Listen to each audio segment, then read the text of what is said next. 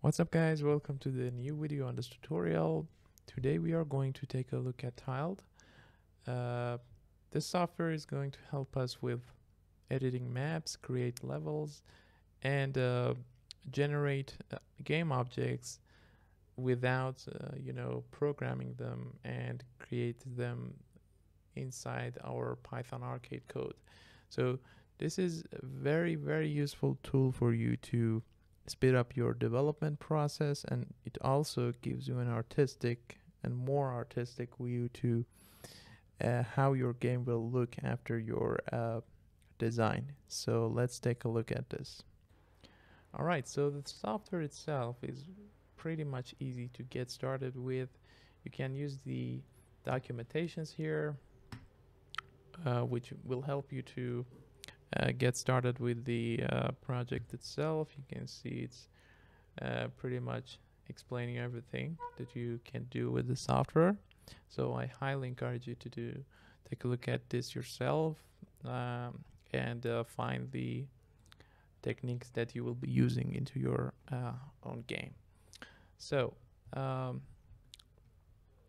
by clicking on this, you can get your application.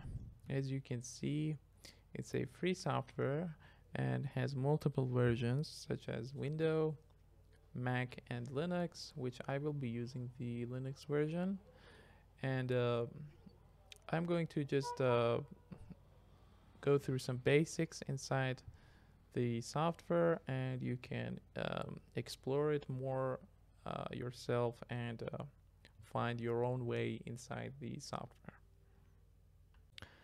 Once you're done with installing the software, you can see the current window, and you can start a new project by clicking on the new map. Okay, as you can see, we have the a new window.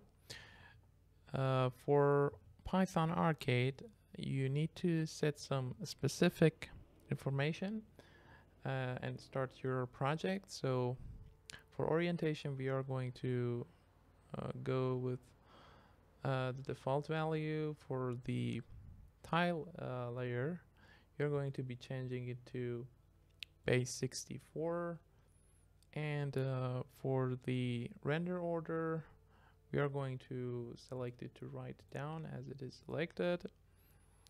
You can also set the the required values here for width and height. You don't have to select the same as mine, just go with whatever your project needs. And you can save your new map by clicking on this button, which will give you a .tmx file, which you will be saving and you will be loading inside your Python arcade code.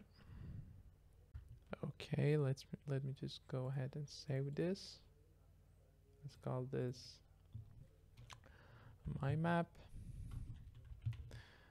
So in this one, we are just going to explore the software, and we are not going to actually use the map we are creating here. Since we are using the documentation tutorial, we are going to go with that map, but we are going to take a look at the software itself and how to draw and load the tiles. So let's get started. So the UI is pretty much simple. As you can see, we have a layer section here. In this section you can just create multiple layers, for example, for objects, for background, for multiple layers that you are going to have in your game. You can have like a wall layer here. As I said, you can have a background layer which user cannot click or interact with, and other objects as your game requires. So first of all, let's go ahead and change the name of this layer to platforms. By platforms, we are referring to the objects that are going to act as a wall, and we are not going to interact with them as much as we are going to interact, for example, with coins or other objects. The next thing we're going to do is that we are going to load our tiles. So right now the software for Python Arcade only supports a collection of tiles. So to load your tiles, go to the layers here in this section and click on the new tile set. You have to select the collection of images since you are going to load your data to the Python Arcade, and Python Arcade only supports collections. So check this embedding map as well and just name it whatever you like my tiles, and click OK. Alright, so now we have our tile set here. We need to load our images to the tile set. You can just load your tile sets here, load your images and assets. In this tutorial we are using the resources from Python Arcade itself, which are the default resources. So I just copied and pasted some of the tiles from the library to the project directory. So let's go and load our data. So this is the same operation for any asset that you want to load inside your software. So just click on add tiles, and as you can see I have added all of these to the directory. Let's select them all by having Control A and open. As you can see, we have all our tiles here. Let's close this window, save. We have all our assets here. As you can see, we can use them to create our desired map.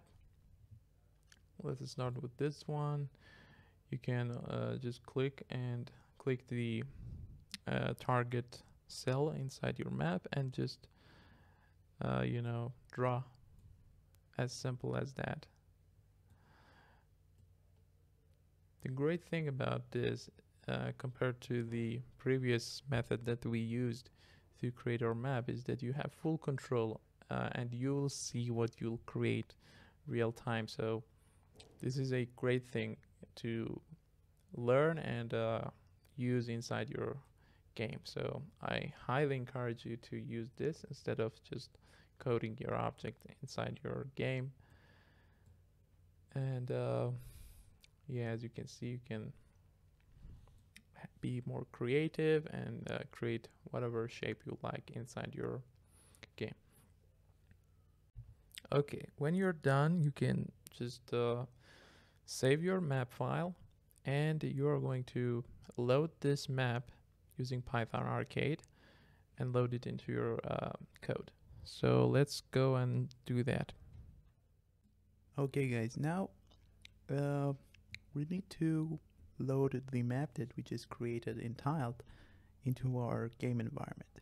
So in this tutorial I'm just going to demonstrate how to load the map. We're going to use a different map for the other episodes of the tutorial, so I'm gonna temporarily make some changes here. You don't have to change these. We are going to change them appropriately on the next episode. But for now, I'm just going to demonstrate you how you can load the map you just created in the Tiled. So let's remove some of the parts that we do not need. These are for creation of walls and coins and positioning them. So we are not going to use these. We need the character, but we are going to place our code here since we are going to make the physics engine after we loaded our map data. So let's start by creating a new variable here called the map name. And for the map name, you just need to add the directory that you just saved your .tmx file, which is your map. I saved it in my root directory, so I'm going to load it here. My map.txt. I'm sorry. Let me just my map.tmx. Okay. TMX. All right. So we have our directory for the map, and we need to set up the name that we just set for our platforms layer, which was platforms. So let's create a new variable here, and layer name, and let's just name it platform. It's important that these names be accurate, since you're going to access the layers accordingly by having these names. So we have this as well. We don't have any coins in our map, so now we just need to load it. So let's create another variable here, my map, and let's use arcade.tilemap.read tmx. So you can use this function to load your map. So let's pass our map directory here, and now we just need to select the wall list, and from the layer of map that we just loaded. So let's get our wall list variable we defined earlier, and let's get our tile map and use process layer function.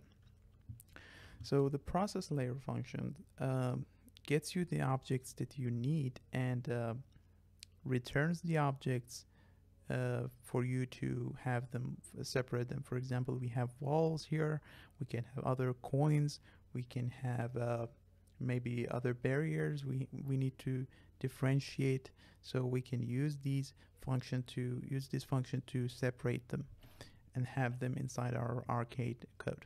So let's select the object, map object, my map. Let's select the layer name as we said. This should be accurate,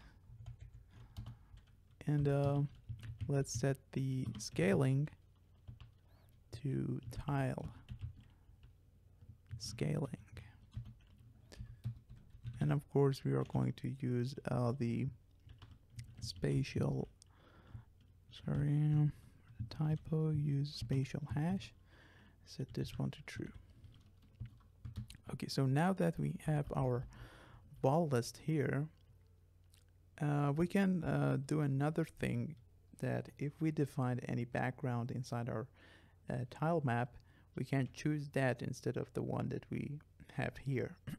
So we can set an if function here, that if my map dot background color was not none, we can set the arcade.set background color that we have explored earlier in the tutorial to my map dot background color. All right, great. And this one is the physics engine we defined to interact with our objects. We just need to be careful to define this after the changes here, so these changes apply to the physics engine. One more change that I would like to make here, these are temporary changes, since I'm just going to show you how to make the load map data into your game, is that I changed the height of our initial height for player sprite here, since I have draw the map layers, the platforms a bit higher than the lower level. So I set this to 700, and let's load the game, see how we have made the changes. Alright, so as you can see, we have loaded our map, The map is pretty ugly since I just draw it for demonstration on how to load the map. But you can be creative and make your own map and create. I know you can make very creative maps as well. So we have loaded our map. As you can see, our player sprite can interact with these. We have all our sound effects and etc. that we defined. So in the next tutorial, we are going to make it a bit more playable. So I'm going to load the default resource map for this project, and we are going to add multiple levels as well. So stay tuned and see you in the next episode.